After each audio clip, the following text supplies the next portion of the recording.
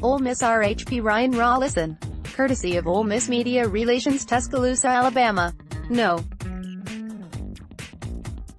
4 Ole Miss baseball rode the arm of Ryan Rolison and used a 6th-inning RBI from Will Golsan to earn a 3-2 win in the series opener at Alabama. Ole Miss picked up its 41st regular season victory, the most in program history. The Rebels now sit at 41-13 on the season, 17-11 in SEC play, remaining just one game back of Arkansas for the SEC West lead with 2 games left in conference play.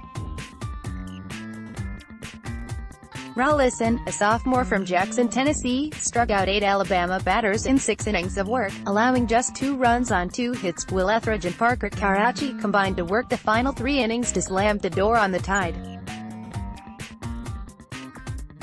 Ole Miss got on the scoreboard first in the 2nd inning when Will Golsan and Tyler Keenan tallied back-to-back one-out singles to set the table for junior Chase Cockrell.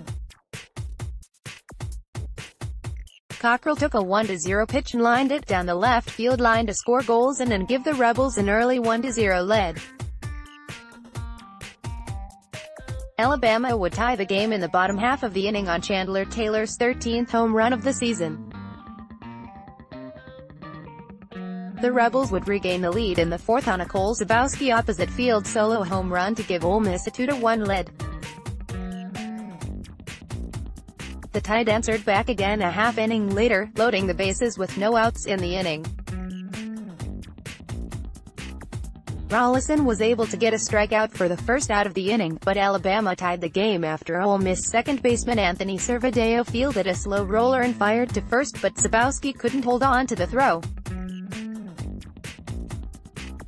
With Alabama threatening to take its first lead of the game, Rolison recorded a strikeout and fly out center to escape the jam. Rolison walked a season-high 5 in the game, but was able to pitch around the free passes with 8 strikeouts and allowing just 2 hits, a SEC season low for the lefty. With the game still knotted at 2-2 in the 6th inning, Thomas Dillard took a 3-1 fastball and hit it off the wall in right center for a one-out double. Dillard advanced to 3rd on a ground ball out by Zabowski. Golsan would take advantage with an infield single to short that he was able to beat out the throw to first. It was Golsan's 2nd hit of the day and all the Ole Miss bullpen would need to help the Rebels pick up the win. Etheridge worked a hitless 7th with 1 strikeout before handing the ball off to Karachi, who struck out 2 over 2 innings of work to earn his 10th save of the season. Golsan, Keenan and Dillard tallied 6 of the Rebels' 9 hits on the day. The Rebels will be back in action Friday night looking to take the series at Alabama. First pitch is scheduled for 6 p.m.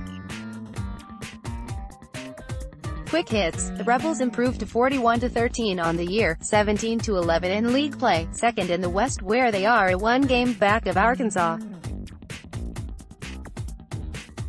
Ole Miss has won 4 straight over Alabama. Parker Karachi picked up his 10th save of the season and moved into 7th on the Ole Miss single-season record books in that category. Cole Zabowski hit his 8th home run of the season and is now in a 3-way tie for 3rd on the team in homers.